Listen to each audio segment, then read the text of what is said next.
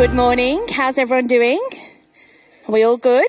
It's lovely to be with you. For those of you that I met yesterday, it's lovely to see your faces again. For new faces that I've not met before, like Ben shared, I'm Rachel, the other half of Judah. And thank you so much, Nikki. And I was thinking, it's ironic, it's Judah's birthday today, and he's 41, and it's the 20th anniversary since I met him. So that's cool, isn't it? So I met him when he was just a little 21-year-old. He looked about 12 when we got married. When we were on our honeymoon, this is true story, people asked if we were there with our mum and dad, and we were like, we're on our honeymoon, and they genuinely thought we were 12. Then we moved into our first house in Salford, and the kids used to knock on the door to ask Judah to play out, because they thought he was about 12. And I was like, he's married, he's hanging out with me, love. So, anyway, so we have been together, well, not together, we've known each other for 20 years today, been married for 18 years. And like Ben shared, we live in a wonderful place called Liverpool. Any of you guys been up to Liverpool? A few of you. Best city. We've been there for over 12 years now, and we have 2 Scouse children. And one of the things I prayed when we knew that God was calling us to church plant was like, God, I will go anywhere except Birmingham or Liverpool. I'm really sorry if anyone's from Birmingham today. I was like, I do not want kids that have Brummie or Scouse accents. So God completely did not listen to my prayer, and I have 2 Scouse children, and me and Judah try and give them elocution lessons, and it has not worked. So they regularly speak Scouse to us, and we try and correct them. So our little boy Jack is 7, and he says things like, close me door. And I'm like, no, that's not how we speak, love. But we love Liverpool in all seriousness. It is the best city, because it's where God's called us to be. So if you're where God's called you to be, then Coventry is the best city for you.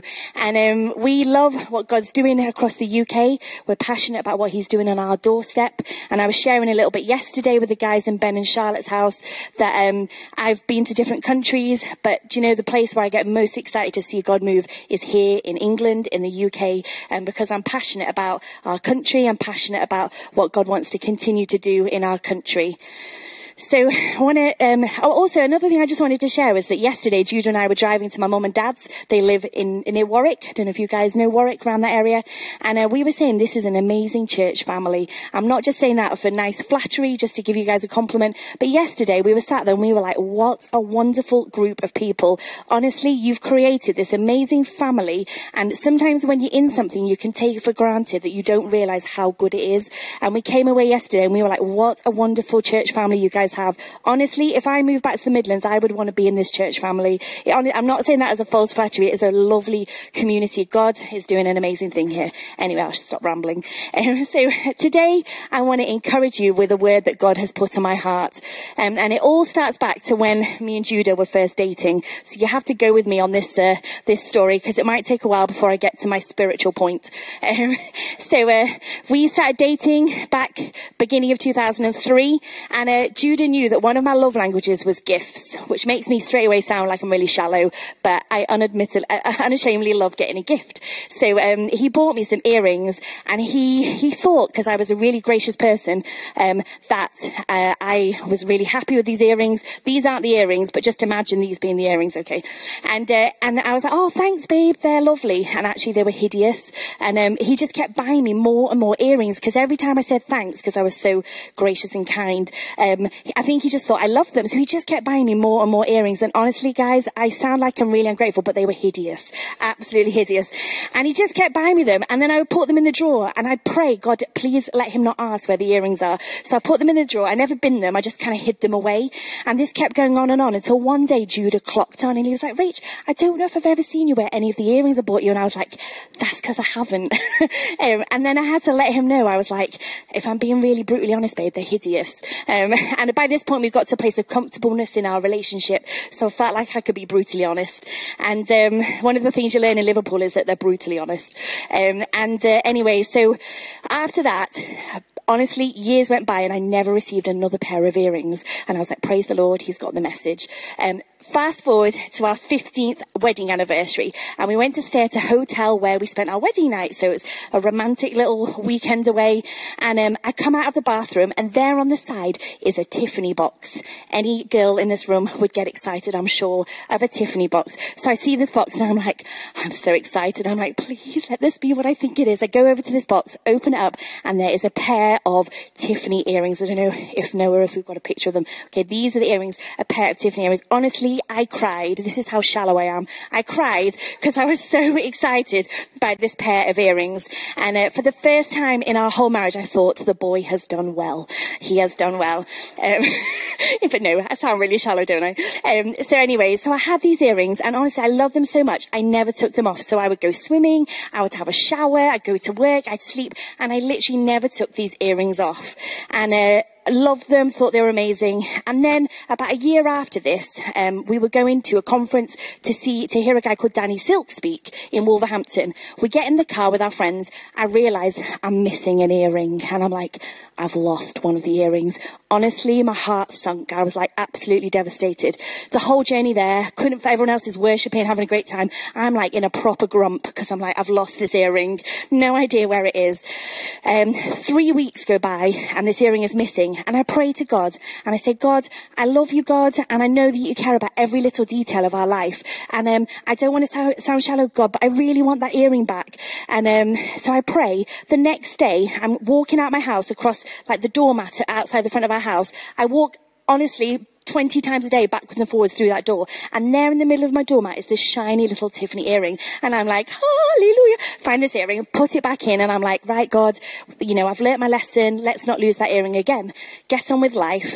About another year goes by, and I realise one day, going out to work, I've lost my earring again. So this is like year 2 of the earring. I've lost it, but this time it's more than 3 days. It's missing for 3 months, and literally I'd given up all hope of finding this earring. I saw the little sad earring sat on the side of my room with no partner, and I'd lost all hope of finding this earring. Anyway, this friend comes around to help me clean, got young kids. I'm like, I need help. She comes around to help me clean. She finds it 3 months later down the side of our sofa, which is probably where most of us find half our house, isn't it? Down the side of the sofa. So I find this earring. Again, I'm just like, thank you, Jesus. Found this earring back in my ear. Okay. Another year goes by, year 3 of owning these Tiffany earrings. And we're at a car dealership in Liverpool trying to find a car because our car's died. My little boy Jack is having an absolute meltdown. Have you ever had those moments you're trying to look like all, you know, got it together and your child's kicking off and having a meltdown? And so I kind of grab him like this. I'm walking out the car dealership feeling like the worst mum in the world, and he's like scrabbling his hands around. He knocks the earring out my ear, but I don't realise this. We get in the car. I'm like, we're never going back to that car dealership ever again. Get in the car, driving home, look in the mirror, one of my earrings is missing. So then I make Judah phone up because I'm like too stressed. He phones up, says, oh, my wife's lost her earring, you know, any chance you can find it? He's like, no sign of an earring here. So I'm like, right, okay, that is just the end of my earring. There's no chance I'm going to find it. A week later, Judah gets an email. Dear Mr. Cole, just letting you know, we found an earring on the courtyard of our car yard, a Tiffany earring. It's bent, bruised, scratched. The little pointy bit is completely bent. Looks like a wreck. Would your wife like it back? And I'm like, yes, of course I would like it back.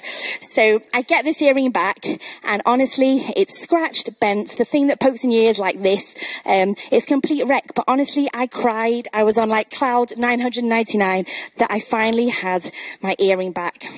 And then at this point, this is when the Holy Spirit started to speak to me. Because sometimes, I don't know if you're like this, but God has to speak to me about 1 billion times before I actually wake up and listen and realise that he wants to say something. And he said, Rachel, he said, this is what I do. I bring what is lost home. And he said it really simply to me, and I said, oh. Okay. And then he continued to speak to me, and he said, you know, my children may turn their back on me. They may go off and just live life their own way, do their own thing. But I would go anywhere to bring my children home to me.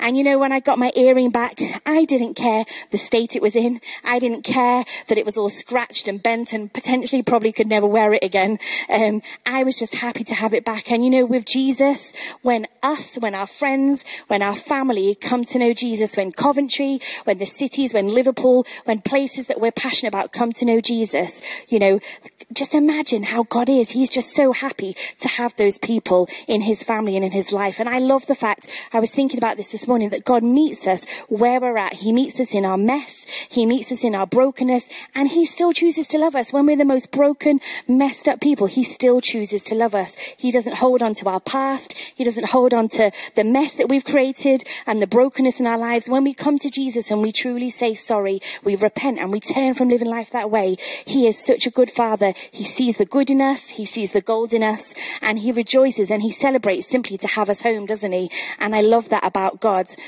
And I was thinking as well that a lot of my stories relate to Jack, our little boy, because he's a little bit wild at times. And I was thinking about our little boy Jack. And a couple of years ago, Judah had gone out to put the bins in our street in Liverpool. And he'd gone to put the bins out. He'd left our front door open for 30 seconds. So you can imagine what came next. So somebody escaped, but we didn't know he'd escaped out of the house. And we're just in the house. Judah comes back in. We sit down in the lounge. It's all quiet. And the most common phrase you ever hear in our house is, "Where's Jack?" It's literally the thing I say about 500 times a day. Suddenly I turned to Judah and I go, "Where's Jack?" So I don't know, thought he was in the house. We searched the house, nowhere to be seen. Searched the garden, nowhere to be seen. By this point, about 5 minutes has gone by. So I'm like, he could be literally in Anfield Stadium by now. He's literally gone out the street, down the road. I'm like, where could he be? So I panic. I go out the house with no shoes on, pegging it down our street. I'm like, "Jack!" like shouting his name, trying to find him. Eventually, I find him down the next road, down a cul-de-sac, stood at someone's door in his pajamas, holding Judah's slippers in both hands, about to knock on the door of this random house. And I'm like, "Jack!" I find him, and has anyone here ever lost a child before? Yeah, okay, Pat, I'll just chat to you then. It's like the worst feeling in the world. Suddenly, I was saying sorry to God that I really cared about the earrings, because they were suddenly insignificant compared to losing a child. So I find him. I don't know whether to kiss him because I'm so happy I found him, or like throttle him because I'm so angry that he's ran out of the house. May have had slight stern words with him when I found him. But I was just so happy to find my child, to get him back and bring him back to our house, to his family where he belonged. And again, this happened not long after my earring incident, and God spoke to me really clearly and he said, "Rachel," and it's like he's like having to shout it from the rooftops, "Rachel, this is what I do. I bring what is lost home." And I believe that there's no place like home. You know that from a famous movie, but there is no place like home. And I just want to, if I can play it through my phone, me and Judah help with an event called Awakening Europe, and we go out there to help with the outreach. And we were out there a couple of years ago in a place called Prague. Has anyone been to Prague? It's a very cool place.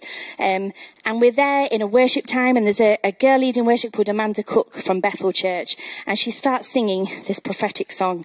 If I can get it up playing on here. Aha, give me 1 second. I've turned my phone to airplane mode, so that might help. 1 second. So she starts singing this song, and all this stuff's God's been speaking to me about.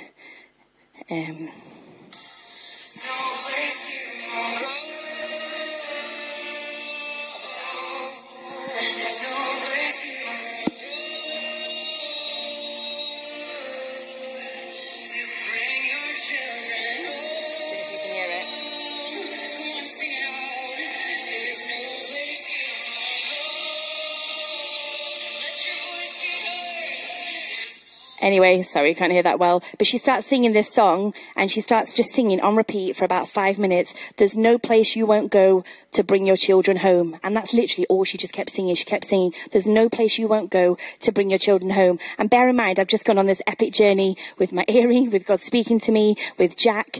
And it was like God was just shouting it at me again. And he was like, "Rachel, there is no place that I won't go to bring my children home." This not random, she's amazing, but this lady, this worship leader from America is there. We're in another place called Prague, and God is speaking to me the same message again about what he would do.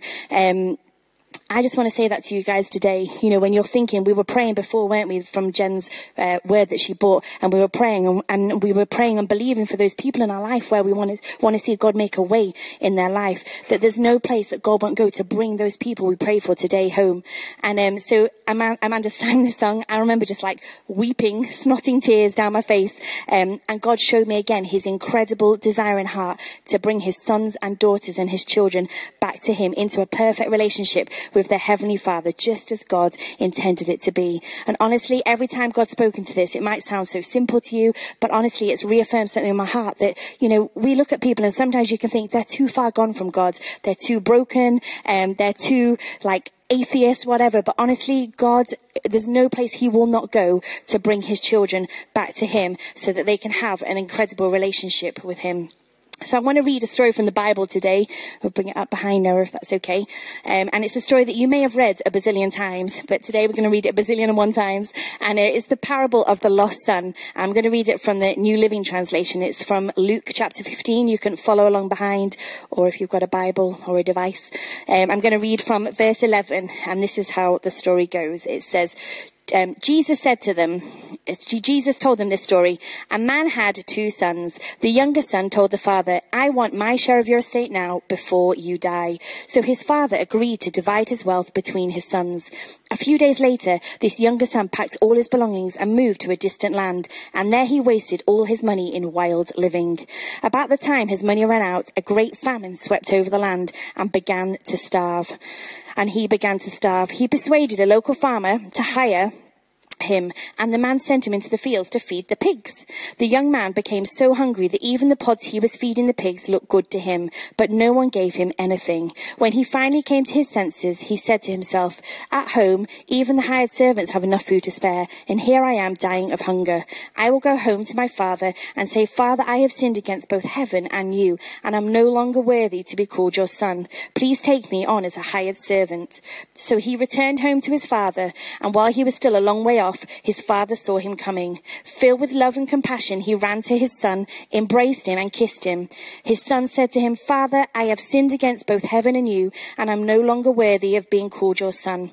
But his father said to the servants, quick, bring the finest robe in the house and put it on him. Get a ring for his finger and sandals for his feet, and kill the calf we have been fattening. We must celebrate with a feast, for this son of mine was dead and now has returned to life. He was lost, but now he is found. So the party began. Meanwhile, the older son was in the fields working. When he returned home, he heard music and dancing in the house, and he asked one of the servants what was going on. Your brother is back, he told him, and your father has killed the fattened calf. We are celebrating because of his safe return. The older brother was angry and wouldn't go in. His father came out and begged him. But he replied, all these years I've slaved for you and never once refused to do a single thing you told me to. And in all that time you never gave me even one young goat for a feast with my friends. Yet when this son of yours comes back after squandering your money on prostitutes, you celebrate by killing the fattened calf. The father said to him, look, dear son, you have always stayed by me and everything I have is yours. We had to celebrate this happy day. For your brother was dead and has come back to life. He was lost, but now he is found. And I just think you may have read this story a load of times. You may have read it from when you were a small child. But this story always reminds me again and again that this is God's plan for us as his children, that he wants to bring his children home. And I believe that now is the time that he wants to bring his children home. Today is the day to see children come back to him. So what does this story mean? It gets me every time. I believe that the younger brother looked for love, but love was at home, okay? He looked for understanding, but that was at home too. He looked for comfort, but he'd left that at home too. He looked for companionship and acceptance, but he'd left that at home too. Everything that he needed, he had at home with his father. So here is this young man. He has everything that he needed, but it's at home with his father. He's now out there feeding pigs. No matter how much you like feeding pigs, I'm sure that's a proper desperate place to be in. He's there feeding the pigs and, just living off the food that the pigs would eat. And I just think that can't have been any glamorous place that he was in. He's got to this place of absolute brokenness. And, God is a God of second chances. He's an awesome God, a God of second chances. We know that, don't we? And when we look at the father in this story, he chose not to focus on the lifestyle that his younger son had been living. The fact that he'd gone away, the fact that he'd run off to do his own thing, squander his money. But he chose to simply run towards him with open arms and just to love him unconditionally and welcome him back into his family and into his home. There was absolutely no judgment, just forgiveness and love. And I think that's so powerful, and we hear this and we say that's how I'm going to be as a Christian, this is how I'm going to be with people, but it doesn't always equate to that. We don't always respond in that same way. And as a side note, I just want to say that the God we serve and love is a God of grace and understanding, okay? He's a God of patience and of long suffering. He's a God of mercy and a God of compassion. And if you're here today and you feel like you have fallen by the wayside, or maybe someone that you love, someone close to you, a friend or a family member, I just want to say there is fresh hope here today. We don't have to twist God's arm to take us back into his family. We don't have to persuade him, and he's not like reluctant to say, oh yeah, I just welcome you back in. God is there with arms wide open, ready to take us back into his family. There is restoration for us every single day.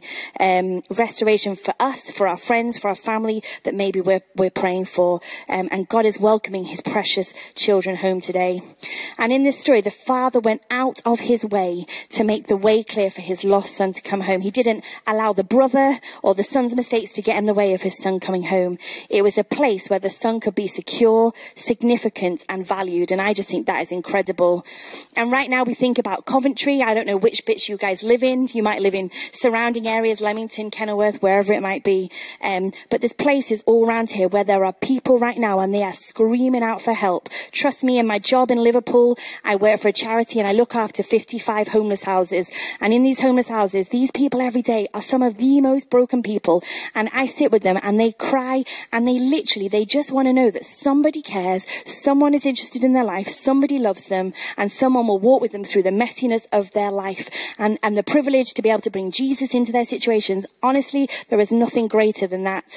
And there's people right now in Coventry, I don't know all the people here, but there's people that you will see every day. And do you know what? They don't have to live on a street bench for them to be in need. They don't have to be in a homeless shelter to be desperately crying out for someone to love them and show an interest in their life and bring Jesus there. Yes, I have a massive passion for homeless people, but you know what? I just have a passion for God's people. And I think, there's people that God places in our lives, at the school gates, in your workplace, wherever it may be, every day, that he wants us to go into their situation and bring the unconditional love of Jesus, just like the father in this story. And I want to pray for us later that we will have those eyes and hearts wide open, that we won't be too busy for those people, that we will have time to go to the people that God puts into our life. I want to challenge us. I came in here today and honestly, the welcome is lovely. I said it before, but this is a wonderful church. But as a church, and we say this to our own church in Liverpool, are we a church that is willing to go out of our way to welcome in people with open arms? Sometimes in church services, we can be so busy getting ready for our service to start, so busy with getting the teas and coffees ready and the band ready. And all those things are wonderful. And I say this as a church leader with Judah in our church. But we have to remember that the point is that we're here to see the gospel proclaimed and to see people added to our church family to become disciples of Jesus. And we don't want to miss the main point, do we? And I think it's just remembering that we are a church family that would welcome whoever God brings into our arms. And when we were living in Salford, so we were from Manchester before we moved to Liverpool, we planted a church into Salford, and this girl started coming to our church called Emma. She's still a really good friend of mine now, and she started coming, and she was from a bit of a wild background. She loved the party scene, loved the drug scene, came to our church. We loved her. The church was amazing with her. She gave her life to Jesus, and we had a weekend away at Kefenlee. Anyone been to Kefenlee? Classic Kefenlee. Love it. We went to Kefenlee. She got baptized in water and she had a powerful encounter with Jesus, and it was amazing. But sometimes we've seen this happen time and time again. People get baptized in water and it's like the enemy tries to sneak on in there and just pull them back a little bit into their old life. And sure enough, a week or two went by and she kind of vanished off our radar, didn't she? And we were trying to ring her. She changed mobile numbers. She moved flats to a different flat in Salford where we were living, and we couldn't get hold of her. And I was like, Holy Spirit, I really want to pursue this lady. I love her and I don't want to see her just go back into her old ways. And then I remembered the only bit of information I remembered about her life was the fact that she worked at a betting shop. So I'm there with my daughter, traipsing round every betting shop in Salford trying to find this lady. And I remember it was the final one we went into just by the precinct. I went in there and I stood there and she was working behind this big counter, and she just came out. I didn't even say anything. She just came over to me and she just hugged me and she cried. I cried. And I remember just thinking, like, this is what God would do for us. He would literally pursue us to the ends of the earth. And all she said to me was, in between tears and hugging me, she just said, I'm so sorry. She came back to our church. She got so plugged in. She met a guy. They got married. We were there helping at their wedding. And she's serving God in a place called Bury near Manchester. And I love the fact that, God's hand is on her life and that he's using her in a beautiful way. But I could have just ignored her in that moment. I could have thought, you know what, God, she knows God loves her, and just left her to carry on with her life. And maybe there are times to do that, but I do believe that sometimes God wants us to pursue those people and go after those people and see them come into all that God has for them, like with our friend Emma. Are we all good? The father in this story of the prodigal son went out of his way, and going out of our way isn't always convenient. We live busy lives. We have jobs, we have children, and, post-COVID, I don't know about you, but sometimes I like being in my house a little bit too much, and Judah's like kicking me out the door, and I've probably at times become a little bit too comfortable with my own house. And do you know what? I believe that this is a new season for us, and that we need to be prepared to do things that sometimes feel a little bit inconvenient and maybe don't fit into the normal everyday pattern of our life. But by running, when we look at the story of this father, by running, he took on shame and probably potential ridicule from the people in his town watching. He ran in order to love and protect his son. And the son wasn't left to walk a walk of shame, which I love. I just think, how powerful is that? He wasn't left to just walk a walk of shame and be left to look so embarrassed. The father went out of his way to make it easy for the son to come home. And do we go out of our way as a church family for people to come home? Because we want to create an environment which hosts the presence of God, and you've done that beautifully today.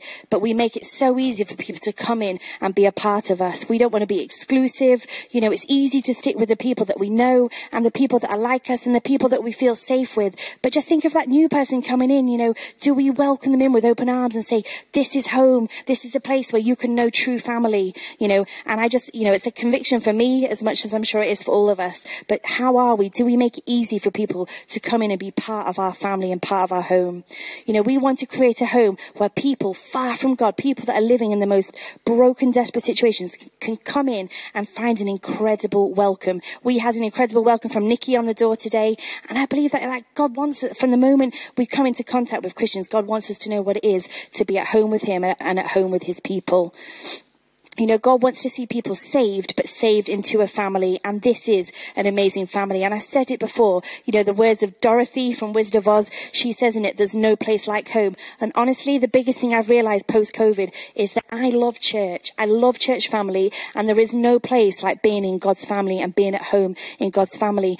And you have a mountain of people out here in Coventry that are looking for a home. They're looking for Jesus, and they're looking for a home. And I love the fact that there is so much opportunity around you here, and that you have people bursting with love and compassion. I think of Paul, and honestly, he's like one of my favourite people in the world. And Paul caused a lot of mischief at our wedding. Stealing ladders off photographers, you may remember. But when I first met Paul in Manchester, this man has got the biggest heart of compassion for people. And I remember watching him in action with different homeless people and people that God brought into our church in Manchester. And I believe that there's many Pauls in this church that have got big hearts of compassion, and that God has people that he wants to bring your way. And he's just looking for people to say, I'm not perfect, God, but I'm here, I'm willing, I'm available, I'm a vessel ready to be used by you. And I want to see the lost come home. I'm excited for what God's going to do with you and through you. But I want to pray. I'm going to invite Judah to come up, and we're going to spend some time praying with you guys, if that's all right. Do you want to come up, Jude? So we just want to pray with you guys, if that's all right. Shall I hand over to you? I'm just going to read from Isaiah chapter 61, and I really believe today that God wants to commission some people here for the work of evangelism. And as I read this, if as I read you just sense God beginning to move in your heart, it might just be that you just have like a tingling inside, or you begin to sense, hold on, God, I feel like you're just here with me in this moment. Then I think that's maybe an invitation. It's God's way of saying, I want to use you, particularly in evangelism. And so I'm going to read this, and if you sense God is speaking to you, moving in you, then I want you to be really, really bold and brave and just put your hand up. And I'm just going to pray for you, and that this moment would be a moment that marks you, and that you step over into a new season where it's not that you'll be the finished product, but you'll begin a journey of growing in boldness, in being equipped in going and preaching the gospel. And however that looks, you may end up in the world of Alpha or doing stuff on the street, or I don't know how it'll look for you, but I do believe that God has really spoken to me about here today, and for some people here that he wants to use in a new and fresh way in evangelism. Is that okay? Can we do that? Okay, so Isaiah 61 says this: Holy Spirit, you're here. We thank you that you're here. And we just pray this time of prayer would be a moment that would lead to seeing many people saved. Thank you, Jesus. It says in Isaiah 61, the Spirit of the Sovereign Lord is on me, because the Lord has anointed me. He's anointed you to preach good news to the poor. He has sent you to bind up the brokenhearted, to proclaim freedom for the captives and release from darkness for the prisoners, to proclaim the year of the Lord's favour and the day of vengeance of our God, to comfort all who mourn and provide for those who grieve in Zion, to bestow on them a crown of beauty instead of ashes, the oil of gladness instead of mourning, and a garment of praise instead of a spirit of despair, that you would be called oaks of righteousness, a planting of the Lord for the display of his splendour. So I'm just going to pray, and maybe we could just close our eyes, and if that's you, just if you feel like, do you know what, God, I believe that you're anointing me to preach the gospel, to do the work of evangelism, then I just want you to lift your hand up, and I'd just love to pray with you. Thank you, Jesus, thank you. God, right now we come before you, and as we are aware, this is your house. God, you're on the throne, and God, you're the one that gives out gifts. You're the one that stirs our heart for different things. And Lord, I just pray for those that have lifted their hands. I pray, Holy Spirit, a fresh anointing for them to preach the gospel.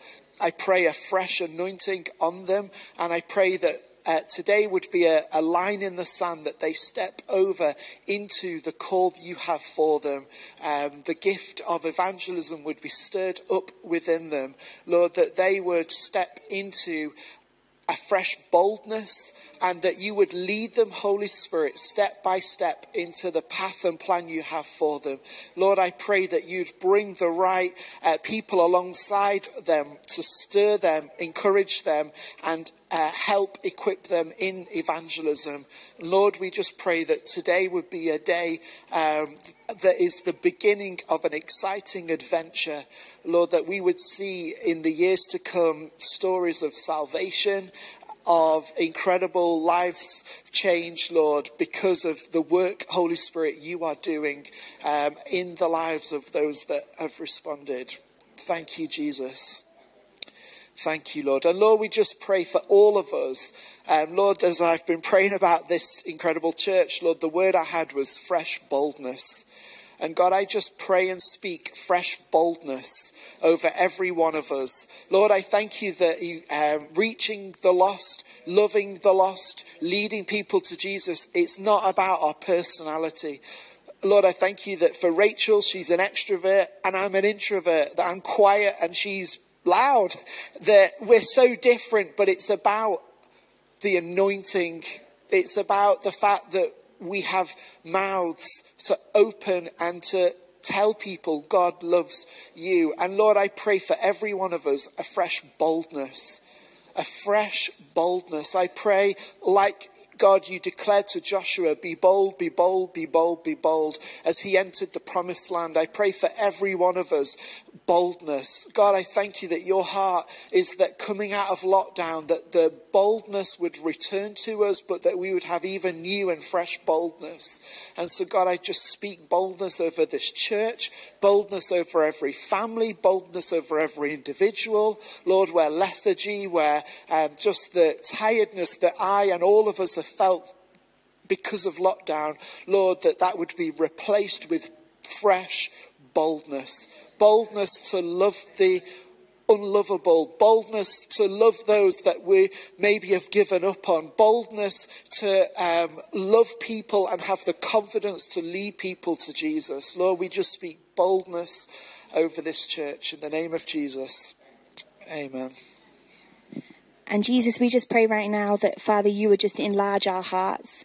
That, Father, you would stretch our hearts wide open to receive the people that you want to bring into our life. Father, where we've said, God, I'm just at capacity. God, I just can't manage anything more in my life. Father, would you supernaturally stretch our grace, stretch our capacity, grow our compassion, grow our mercy within us, God. And Father, that as you bring those people into our life, that somehow supernaturally, God, we would have the time for them. That, Father, we would have space in our heart for them. That, Father, we would know the words to speak to them. We would know when just to listen to them, when to speak. Father, we would know when to bring a word of encouragement, when to bring the truth, the gospel into their life. But Father, you would lead the way. That, Father, we wouldn't feel intimidated or scared or overwhelmed at the thought of speaking to a non-Christian or someone that's in a real broken place. That, Father, you would lead us. You would give us the words to speak. And Father, we thank you that I prayed this yesterday, but God, you never lead us to time wasters. So Holy Spirit, lead us to the right people, Jesus. Lead us to those that you want us to bring your gospel to. You want us to bring your love to, Jesus. And Father, highlight them. Make it so clear and evident that these are the people at this time that you want us to pour into, to invest into. And Father, thank you for this church community. Thank you that they have big hearts, they have big capacity, and that they have big grace on them. And Father, we just pray that they would make room in their hearts to welcome those in, to welcome the lost in, those that are away from you, Jesus, those that have never known you, Jesus. And Father, we're excited for the people that you want to bring into this community. We're excited for the people that you want us to just reach out there in the city of Coventry, Jesus, whether they never enter this building or not. There's still the people that you want us to just sow seeds to preach your gospel to, and to pray for, Jesus. So God, we just thank you. We thank you for what you want to do through us and in us. And God, we just thank you that we get to play a little part in this big picture, that we get to be a vessel that is willing to be used by you, Jesus. And there's no greater privilege than that. Thank you, Jesus. Thank you.